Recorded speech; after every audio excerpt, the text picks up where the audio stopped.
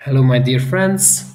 So, leverage the puck up, or go big or go home. This is a simulation. How it will look if you leverage up. So, with Tesla stock, for example, let's say you buy for an average price. Currently, it's 225. Or no, it's 220. So $220. Let's say you invest in 100 shares and that will cost you 22K. What's your upwards and downwards potential? If it's just cash here, then it's simple story, of course. If it goes down to 200, or let's say it's cut by half to about 110 or so, then you lose about 50%, 52%. The value you invested 22K it becomes 10K. But let's say that you also do leverage, and it depends how much you want to take. But let's say you buy an additional 100 shares on leverage. That does mean that you're going to have a margin call at 167. So you want to avoid that. So how much leverage you take depends on how low or high you want this leverage. But this, I think, is safe margin because the low was 177. So I mean, the chance that it will go below the low of 177 or 175 is low. It's a low probability that we will see a new low. Very likely the low was in when it was cut by two. It went from $380 to $170 as cut by two. So probably saw the low. So it's very low probability we go lower than this. So if you leverage up only double up, then the buys double as many shares is actually pretty safe. And it's also not that you lose your fortune if it would go below this, but let's just see at the losses you would make if it's cut by two. It goes from 200 to 100. Well, then you don't make 50% loss. You make about 90% loss. So you do lose a lot more if you are leveraged up. How would the situation look? Well, as you can see, 100, 200, you have 200 shares total. You start with 200 shares, but you get a margin call at 167. So that's somewhere when you reach 162, you will have received a margin call and you will have to sell shares. And this is example is interactive brokers, where you can have a maintenance margin requirement of 34% if you do profit, if you have a portfolio with um, portfolio margin. But usually, if you don't have portfolio margin, like for example in interactive brokers, there will be 40% maintenance margin. So that means that actually it's higher. If you have 40% maintenance margin, that means that the amount of your own equity needs to be 40% of the account value. And so here, for example, let's say you double up, you buy an additional 100 shares for 22K, then you will have a total account value of 44K, but your own equity will be 22K. And so that is 50% that your current margin is. But if you have 40% maintenance margin, it means you cannot go below 40%, otherwise you will get a margin call. And what does that mean? It means that if you hit a value of 183, you will go below 40%. You can also see that here. Let's say we go to 200. What is the maintenance margin, the current margin you have? Also 50. That's not correct. Yes, it is. Let's go to 180. Oh yeah, this is buying, of course. This is buying. No, we can't buy at 180 here. We have to buy at 220. So we have to look here what happens. But this number will change based on what price you pay and how much you buy. But so what will happen? You will lose shares. So how does that work? You get a margin call, and interactive broker will forcibly liquidate your shares. So for example, here when you go below 183 at 180, Interactive Brokers will sell 9 shares to make sure that your margin stays above 40%, because it goes below here, it's only 38%. So that's why an interactive broker will say you don't have enough equity in your account compared to the total value of your account. So we're going to sell some shares to make sure that you have enough equity again. Or actually, what they do is when they sell shares, they lower the margin loan that you have with them.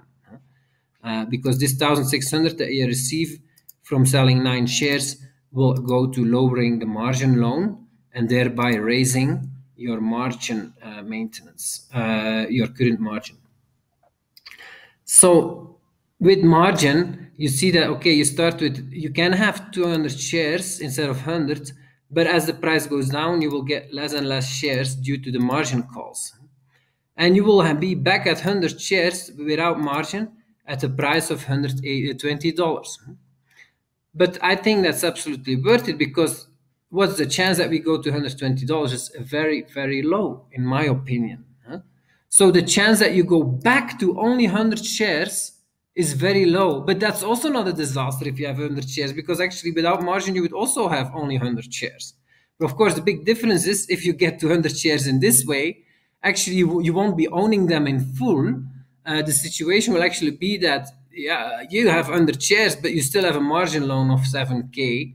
And if you deduct that from the account value, your own equity is only 5K. Whereas if you look at the 100 shares you start with, here you have, if you have no margin, yes, you have the 100 shares still, but you also own them in full. So the value of your account, your own equity is 11K, not 5K. So yes, you do have 100 shares here, but actually you own less than half of them because you still have your margin loan. But for me, the way I look at this kind of investment, Tesla, is this is a potential 10x, and actually it's very likely to happen. Like, let's say an 80% chance it's gonna do 10x. So in this case, yes, okay, it's true. Let's say things go wrong and you do go down against all expectations to a value of $120 for this share, and you end up with only 100 shares. Yes, you don't own all of them, but that's not very important. What's important is how many shares you have, because it will do 10x from here also and go to 1,000. And so then it doesn't really matter once it did 10x that you have a margin loan of 7K. That's not of importance. What's important is you have 100 shares times 10x. That means 2,000 or 1,000 per piece. And that means that's 100K, and then this 7K loan is of no importance.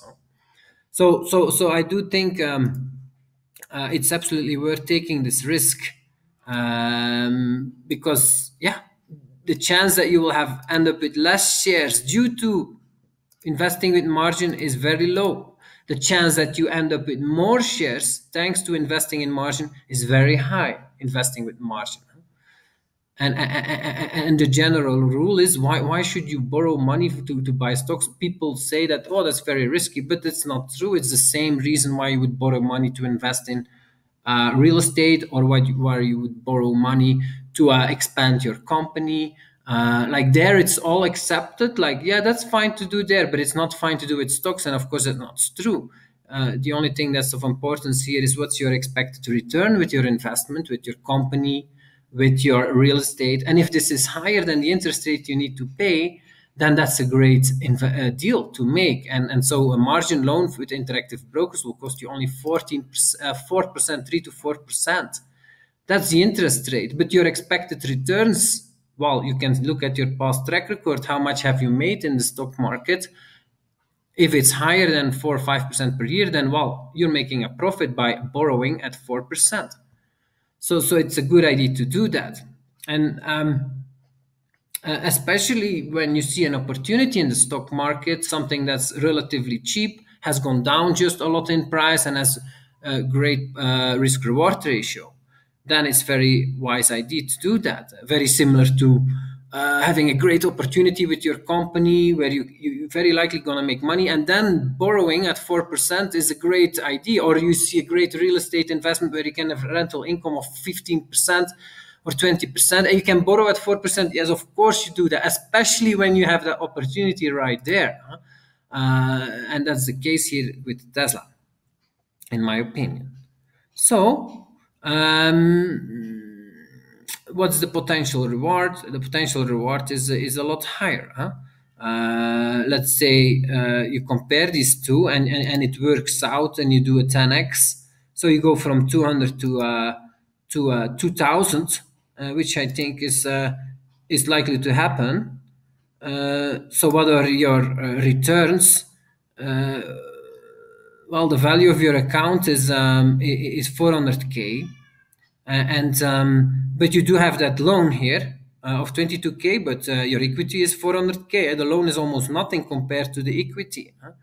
So that's a great situation. If you don't use margin, you have 200k. I mean, it's not it's close, huh? But there's a huge difference here. That is, well, you may double, but also most importantly, you're gonna stick with it, this attitude, which is that borrowing money is a good idea, a better idea than not borrowing money. And so, what can you do in this situation? Usually, what investors would do is they would sell off their great Tesla investment that did 10x and look for other opportunities. But you don't have to do that if you use margin loans to your advantage. If it did 10x, yes, you can sell it, but what you can also do is, well, you have here margin excess or margin deficiency. You have a margin excess. You can borrow against this stock. And how much? Well, about 60%, because you need to keep 40% in equity. So let's go back to the line here of 2K. What you see is that you can borrow 238k against this stock. And that's a great move. Why? Well, because you're not selling your shares, and typically after something tenfolds, what does it do? Does it get cut by 2 or does it double again? Well, probably it's going to cut by 2 first, and after that it doubles again from the 10x, so it goes times 4 again. If it's a real winner, if Tesla is the next Amazon or Facebook or Google, which I think is likely here, then it will not just do 10x, it will double again the year after, and the year after, 2 years later, it has doubled again, and it continues to go up a lot. And so the total value here, yes, if it does 10x or 20x, it goes to from the current 40 billion to 600 billion, but that's not the biggest company in the world. Currently, that's 1 trillion for Amazon. But I think Tesla has the potential to become the biggest company in the world in 10 years' time. So actually, the potential is not 600 billion. It's to go beyond 1 trillion and go to the first company to reach maybe 2 or 3 trillion. Actually, no, that will already happen for Amazon or so in 2-3 years. But something like Tesla can reach 5 trillion or so in 10 years' time, 5 to 10 trillion. So selling at a 10x will prove to be likely not the right move. Of course, volatility is there, but what you can do is after the 10x's, you borrow against it. And so what happens then? Yes, you can take 170k out and invest in other opportunities, not Tesla, of course, because it just did 10x. That would not be wise. But there are so many other opportunities you can look at and invest this 170k while keeping your shares, all your shares. Huh? And then maybe, yes, it gets cut by 30% or so in a sell-off. What will happen? Well, you get margin calls and you will end up selling not at 2k, but at 1.9 or 1.7 or 1,600, you get some margin calls and you end up selling some stock just to bring down your margin loan. But that's okay because you don't mind selling at the 10x. Huh? That's okay, but you probably end up selling only 20 or 30% of your shares, and after that it doubles again. Huh? So you end up selling some of your shares, but only if it goes down. If it doubles again from there, which is like a 50-50 chance there, because you always underestimate how high something goes. Huh? And so then what will happen is that, yes, you invest in another opportunity, but at the same time, this 400k doubles to 800k, and you invest in another opportunity also. So that's how to create wealth. And only then, after it doubles, you can do it again. Maybe the opportunity that you thought was a great opportunity, invest 170K, and then it gets cut by two again. Typically, you always underestimate how low something goes. What you can do then, well, this one doubled to 800K, so suddenly you can borrow another 170K, huh? So you can borrow another 170K, put it also in this opportunity that was cut by two again, and worst case, this reaches a peak and it gets cut by 30% from here. You end up selling shares not at 4K, but at 3.5K, 3.2K. You end up being liquidated some Tesla shares to pay off your margin loan that has now gone up to not 20K, but 400K. Huh? But that's okay. You're happy to sell some shares at these prices because in the meantime, you invested a shitload in another opportunity, but you still keep like probably after the 30% correction goes back up. And since it's a winner, it will continue to go up a lot more. So this is a great way to invest that I can highly recommend. But of course, the one drawback is the risk here you take. You do end up selling shares and you can't buy them back if you do the simulation. Let me do that quickly. No, I won't be doing it. You can do it yourself. Just add some lines here, and instead of going up 10%, you just down 10%. You just add some lines where you go up with 10%, and you see what happens here. You will see that yes, as it goes back up, you want to make sure that you always buy back shares as many as you can, which you will be, because the higher you go in price, the more your deficient excess becomes, because your margin is based on the amount of account value. So the higher your account value becomes, the more you can see that here, the less leverage you take and the more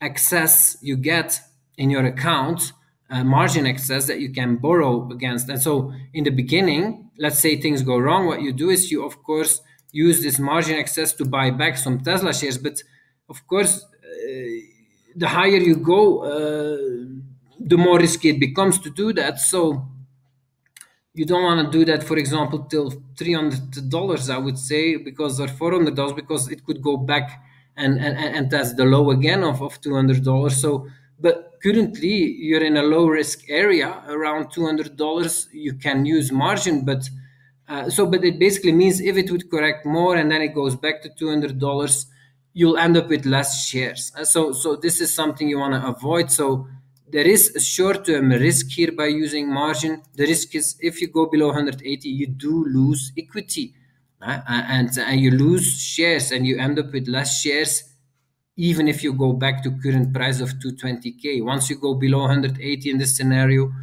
and you go back to 220, you will end up with less shares than 200.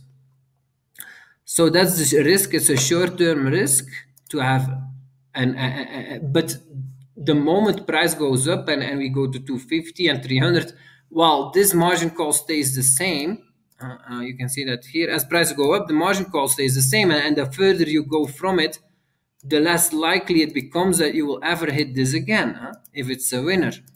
So your risk goes down. The higher the price goes, the lower your risk becomes, and over time it becomes negligible. It will never see this price again. Like that's unlikely. So that's the story. I hope you enjoyed it, guys. I will share the sheet in the link below, and you can just copy the sheet and change the numbers yourself and play with it.